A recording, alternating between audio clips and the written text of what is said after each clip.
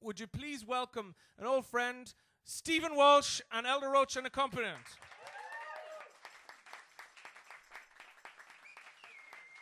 I think you can do better than that. Stephen Walsh, Elder Roach! How are you, women and men? This little bit is something I wrote a good few times because it happens to be true, and I asked Elder to accompany me there on the piano. We haven't rehearsed this or anything, so we're just going to give him a minute to get set up on the keyboard there. All right, I'll fire ahead. In the kingdom of my mind, I live in a ditch. I burned down the big house a long time ago. Reasons. Yeah, reasons. But they burned along with everything else. So there I was, sitting in the ditch one evening in revenge season, stewing my supper over a smouldering sheaf of distant memories, and a scraggledy scroll landed on a scramble of scree. Told me I was wanted in the job, so I kicked some dirt over the re-members and I headed into the job. Long and the short of it, I won't bore you. I was getting a sack from the fuck factory for consistently refusing promotion. They wanted to make me supervisor. Well, fuck that. So I sat down. The shift supervisor gave me the usual belly load of shit. You've been with us now for I drifted off. I drifted right out the window and into the makings of a fairly fucking decent storm. With a fist of crayons, I wandered around in the sky for a while, scratching at the dying light, considering my options. The dying light was like a bumper colouring book of possibilities. I liked it. I got tired, wandered over to an old ancient oak that had every right to let its old bones creak and groan, but gave him no leave to, as it knew a little something about disturbing storms. Not meaning to flatter myself. I settled down, I had a snooze. I woke up once with thunder in the belly and fog in the head and, well, piss in the bladder. I needed to relieve myself. I stumbled over a little heap of gorse and I pissed a flash flood onto an astounded field of insomniac winter barley.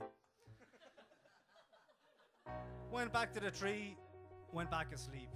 Oxo, cubic. I lay down and I dreamed and I dreamed and I dreamed and I dreamed of insects. By the tens of thousands. Ways to kill, ways to die. I dreamed of a storm I once knew that had passed on. I dreamed of northern lights and I dreamed of hunger. And the hunger in the gut rot the dreams in the head until they crumbled into consciousness. Stood up and had a good stretch. I'm not finished with you yet, said the shift manager. Look! Fuck! I'm fucking starving here and you're boring the living shit out of me. I'm going down to the canteen, I'm going to get a sandwich or some shit like that. I don't know, I'm going to fuck off, okay?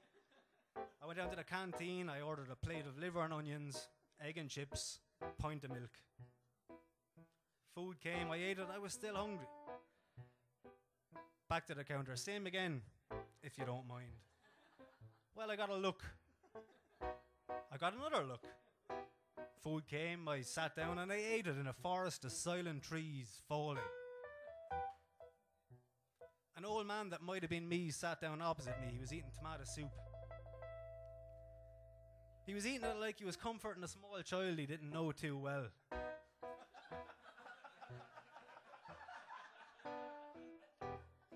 It's a great day, isn't it? He asked.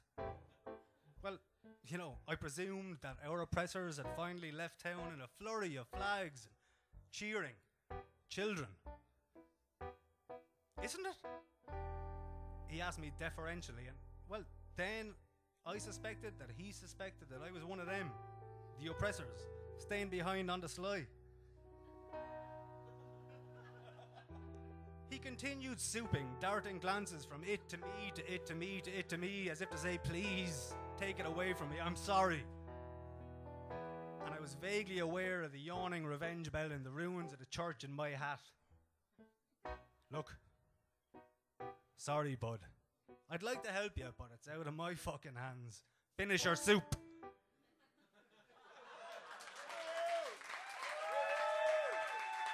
Thank you.